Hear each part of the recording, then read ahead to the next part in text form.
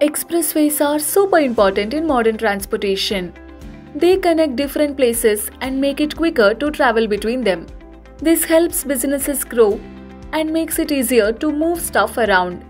National Highways Authority of India has undertaken a lot of road projects under the Bharatmala Pariyojana.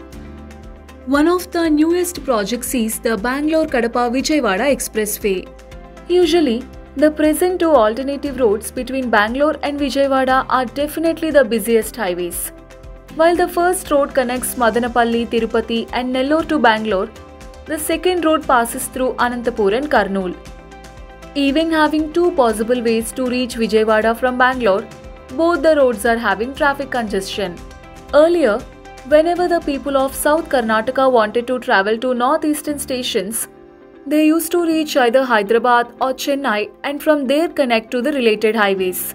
But now, with this upcoming expressway, they can directly connect to the Chennai-Kolkata highway at the Kadikonda checkpost. This new highway stretches for 518 kilometers, is a combination of both greenfield and brownfield. It will be 64% greenfield, which means new roads will be laid, and 36% brownfield, indicating the expansion of the existing roads. With this, distance and the travel time between the capital cities of both states gets reduced to half. Out of the 518 km, MEIL is executing around 150 km, including the stretches Nallacheruvapalli to Yerragudipadu, Yerragudipadu to Adireddipalli, Mallepalli to Kavulakunta, Narayanpet to Chandrasekharapuram, Chandrasekharapuram to Polavaram, Polavaram to Marripudi, and Somavarapadu to Muppavaram.